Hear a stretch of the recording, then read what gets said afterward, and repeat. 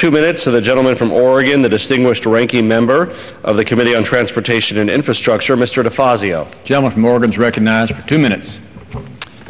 Well, in terms of what the gentleman from Georgia just said, I do appreciate the fact that we are debating many policy amendments. That's the way the process should work. Both sides of the aisle contribute. That's great. Some were excluded that I think should have been included. I don't know why they weren't allowed.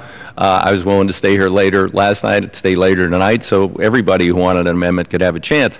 But the biggest and most glaring omission by the Rules Committee is any attempt, not allowing any attempt by this House to fund the bill.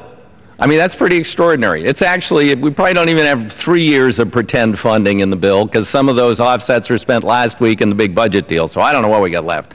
But it sure as heck isn't anywhere near 6 years of funding, and it's not 6 years of funding at a more robust level, which is necessary. Even if we funded this bill for 6 years, at the end of 6 years, our infrastructure will be more deteriorated than it is today. It's deteriorating more quickly than we're investing. That's a problem. We need to increase the investment. We haven't raised the federal gas tax since 1993.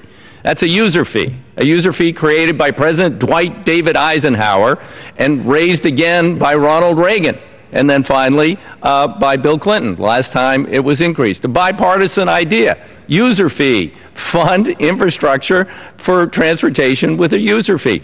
The U.S. Chamber of Commerce supports an increase in the user fee. The American Trucking Association supports an increase in the user fee. We're virtually being begged by interest groups out there representing consumers and commercial users of the system, do something. Vote on something. I offered a really simple little amendment. Let's just index the existing gas tax so we don't lose more ground. If we did that, gas would go up 1.7 cents a gallon next year. Whew. I think consumers would be outraged. No, they wouldn't be outraged. They'd be pleased we start filling in the potholes and doing away with the detours around the bridges that are closed.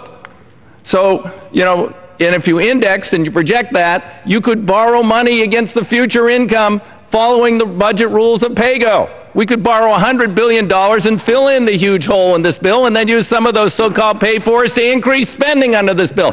Why can't we have a simple vote on revenues? A vote by the House of Representatives. Not recognized. Chair recognizes the gentleman from Georgia.